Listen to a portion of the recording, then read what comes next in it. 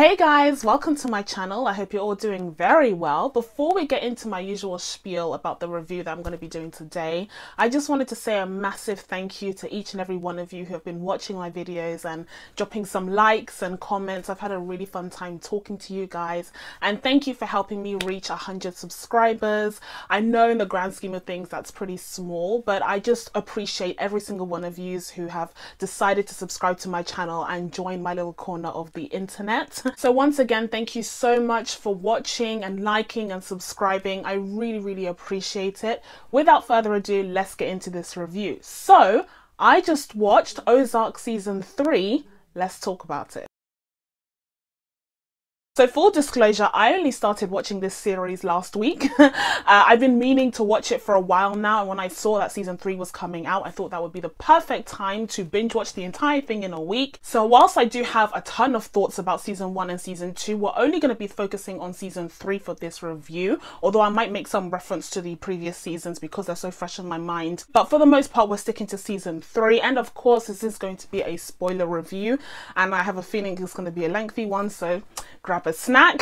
So when it comes to the main premise of this show, it's not entirely unique. We have seen this kind of show before, you know, this middle class family that stumbles across the world of organized crime. A very famous and much loved example is of course Breaking Bad, although I will say personally I never really got into Breaking Bad. I did give it a go. I watched the entirety of the first season and a few of the successive seasons as well, but it was never really my favorite, and I have to say that overall, having watched Ozark, I do very much prefer Ozark over Breaking Bad, although I know that for a lot of people it's the other way around. And I fully acknowledge that Breaking Bad is a fantastic show. You don't have to convince me of that, I already know, but just in terms of an emotional connection to the show and to the characters, I never really got there, so I lost interest in it pretty quickly. But in the case of Ozark, I think that's where it shines brighter, because I really am able to get an emotional connection to these characters. And speaking of the characters themselves, let's just jump right into my thoughts on them this season.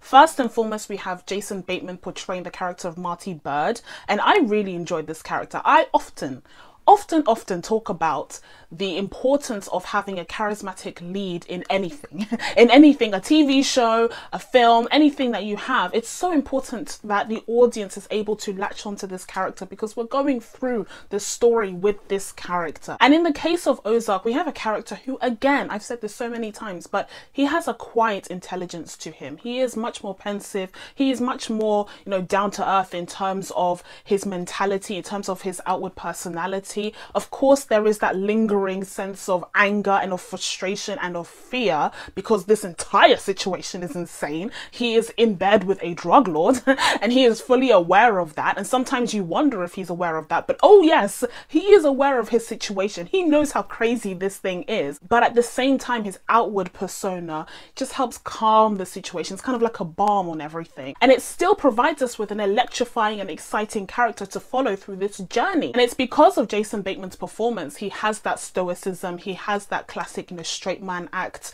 when it comes to his comedy, and through his performance here he's able to adapt that and create this character who is again very low key but still very interesting to follow in this journey. I will say though, specifically in reference to this season, he did take a little bit of a back seat in favor of giving Wendy her time to shine. But before we get to Wendy, I did want to touch on the character of Ruth, who's also an excellent character and very interesting to follow throughout this whole series. Now at this point in the series, Ruth's character arc isn't quite as explosive and dynamic as it was in season 1 when we were first introduced to her, and she was this incredibly intelligent and completely undermined, completely underrated person who was able to see further into the future than her male-dominated family. But at this point in time, she's proven her worth, she's proven her loyalty to the Birds by doing some very extreme acts, and as a result they've taken her in and they've incorporated her into their business and they've invited her into their family, or at least almost, because there is always that sense that she's just outside, she's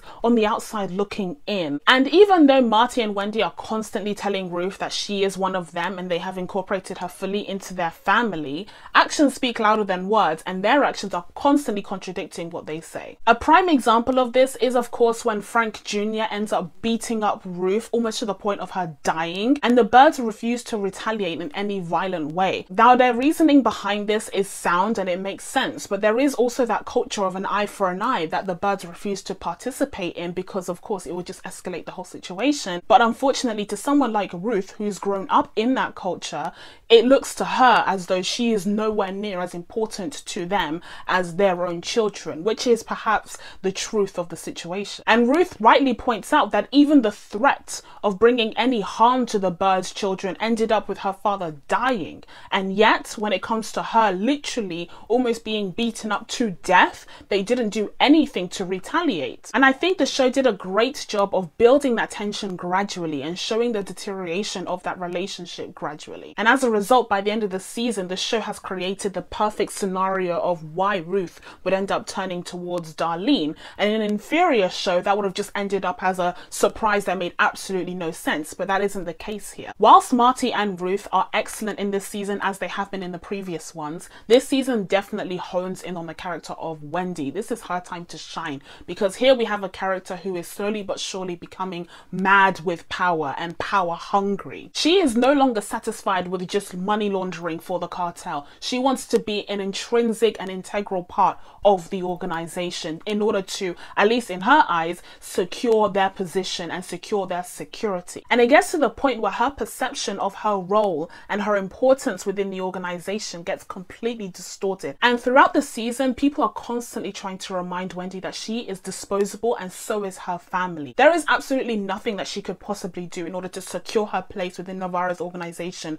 on a permanent basis. Even someone like Helen, who seemed so powerful and untouchable when she was introduced into this show, she ends up being killed by Navarro in order to make that exact point, that everyone is disposable regardless of their position in the organization. They can go from being an invaluable asset to a nuisance in Navarro's eyes within an instant. And I think Helen's death was the wake-up call that Wendy needed, especially considering it had come straight after Wendy had made the ultimate sacrifice of having her brother killed, just so she could show her loyalty to Navarro's organization and prevent her brother from compromising that. And this, coupled with the fact that Navarro barely even acknowledged the sacrifice that Wendy made when she informed him and merely dismissed it as her doing what was necessary, this should hopefully get it into Wendy's brain that she's nowhere near as valuable as she thinks she is, and that inflated ego that she developed throughout this season needs to be deflated immediately. And speaking of her inflated ego, whilst it did make for a very difficult character to root for and sympathize with throughout this season, I think it was an excellent theme to have in the show, and I think it was an excellent development for the character of Wendy, and really the only way that she could go, because she started off as being so pathetic and so unlikable and unsympathizable and really brought nothing to the table, that the only way that we could actually redeem her and make her into a respectable character is turn her into a bit of an antagonist. And once again, the show does an excellent job of building this gradually, and one of the motifs that they use in order to represent Wendy's character development is of course the telephone, because at first Helen almost exclusively has access to Navarro. In fact, we barely even hear his name at the beginning. He's mostly referenced by Helen as my client. But then when we get on further into the season, Wendy starts getting more access to him. She starts being able to speak to him on the phone, and then they have that personal meeting on the plane where Helen even says that that was one of the longest meetings that he has ever taken in person, and the fact that it was with Wendy kind of goes straight to her head and inflates her ego, like I was saying. And then we even get to the point when Navarro is calling Wendy directly and asking her for advice and asking her about omens and all sorts of things, so it feels like it's becoming more of a personal relationship, but at the same time there are constant reminders that it is not. And in terms of the character itself, it makes sense because we do know that she used to work in politics and used to work in political campaigns, so it makes sense that she would be attracted to that type of power, even if it is in a completely different illegal setting. But once again, hopefully the death of Helen and of her brother will realign Wendy's position and allow her to see once again that she is not in control here, and she possibly will never be. Speaking of Wendy's brother, he is a brand new character that is introduced this season, and it is alluded to that Wendy does have a brother in the previous seasons. In the first season at least, she does make that comment that she's afraid that her son is becoming so much like her brother, and what if it's hereditary? So there is this underlying idea that perhaps her brother has a serious mental illness that she is afraid of her son developing. And finally in this season, that throwaway comment becomes a whole story arc, and we get to be introduced to the character of Ben. And at first I was pretty skeptical of this character because it seemed like he was just this overhyped puppy who was slobbering on everything and ruining everything, creating chaos in this carefully constructed operation that the birds have going on. But then it became clear that that was very much intentional because the brother has bipolar disorder. And once again, the show does an excellent job of portraying the gradual deterioration of Ben's mental health after he decides not to take his medication in order to pursue a sexual relationship with Ruth, which, by the way, I didn't love. Like, I didn't love their relationship. I thought it was good, especially near the end. I was convinced at that point. But at the beginning, I just felt like it was so antagonistic. It was even more antagonistic than her relationship with Frank Jr., which I also thought had a little bit of sexual tension there, but that was quickly proven wrong. But anyway, I really enjoyed the fact that the show didn't make Ben go crazy just for the sake of being crazy. It showed the gradual shift in his mental state, and the fact that he stopped taking his medication in combination with the craziness, the insanity of the situation that the birds live in, did eventually mean that his mental state completely deteriorated and he started having like manic attacks or manic fits. And this of course made him incredibly unreliable and unstable to have around the delicate operation that the birds were running. Now, I think Tom Pelphrey did a very good job of depicting this character. He showed his cheekiness and his likability, as well as showing the deterioration of his mental state. I can't speak to the accuracy of the representation of bipolar disorder. I'm not very familiar with that side of things, but I will say that the way that he depicted this character did help in terms of building the character arc of Ben and of Wendy herself, who of course had that sibling bond, that sibling relationship with him, and you could definitely tell that they had a history there, even a history with Marty, although less so, understandably. But Ben and Wendy definitely felt like brother and sister, which is saying something considering that before this season he was nothing but a throwaway comment. So now let's get into the bad side of things. I wouldn't say there's anything outrightly terrible about this show. It's a very, very good show, but there are a few loose threads that I would say could use a bit of neatening up, a bit of tidying up to make it absolutely perfect. Firstly, I already talked about the relationship between Ruth and Ben, which wasn't my favorite, and the fact that I got a bit confused or a bit misled when it came to the relationship of Ruth and Frank Jr. And I would say that he was part of a bigger problem when it comes to this show, which is that I don't really take a lot of the antagonists seriously. If there's one antagonist that I certainly took seriously and certainly respected throughout the show, it would be Navarro, because he most definitely proved himself to be quite the villain in this season. And in fact, Marty ends up being tortured this season. For the first time, he ends up on Navarro's territory and sees the very real consequences of what they are doing. Although he has been in a hostage situation before, so it's kind of like old news to him, but it was definitely an upgrade to what he experienced. Actually, he's been through a lot this Marty. But yeah, I had no problems being convinced of Navarro's evilness. You can check that box. But when it comes to some of the other antagonistic entities that we have on this show, it's less the case. Firstly, we have the FBI. Now, I don't know about you guys, maybe it's just me, but I am so done with law enforcement.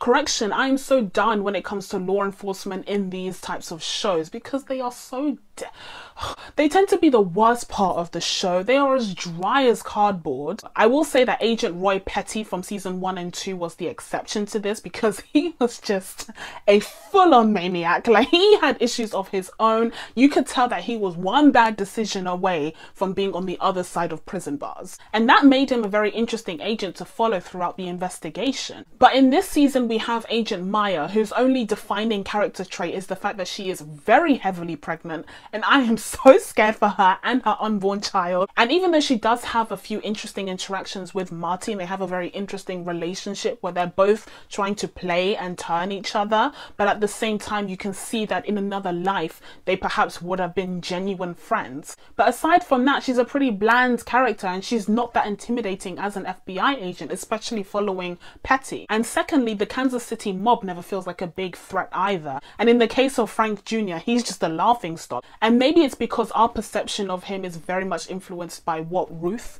thinks of him, and she thinks very lowly of him, so of course we don't take him seriously. But even after he commits that act against Ruth, I never really take him seriously anyways. I just see him as a spoiled brat. And finally, Darlene also loses a lot of the venom that they injected into her in the second season. Having a child to take care of and another one to sleep with, seems to have softened her and made her less of a threat on the show, at least until we get to the point where she shoots Frank Jr. in the balls. That's definitely a return to form for her. And really the way that she orchestrated that whole scenario was pretty masterful. The way that she took advantage of Ruth after hearing that she had fallen out with the birds and convinced Ruth to come into her side because she would be able to provide her with the revenge that she sought, I think was genius. And I think it does an excellent job of setting up some plot points for season 4, where we'll hopefully be able to see Ruth become an antagonist once again. So overall, I really enjoyed Ozark season 3. When it comes to this series in general, I would say that the strongest seasons so far have been 1 and 3. Number 2 kind of wavered a bit for me personally, but for some reason Ozark is able to entrance me.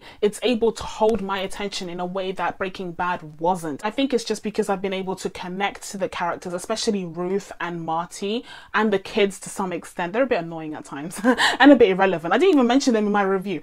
Anyways, as for season 3 of Ozark, I'm going to give it an 8 out of 10. So that's it from me. Now that I've told you guys what my thoughts on Ozark are, it's time for you guys to let me know what you thought of the series down in the comments below. Please be sure to subscribe to catch new videos coming up. Thank you guys so much for watching. I really appreciate it, and I will see you in the next one. Bye!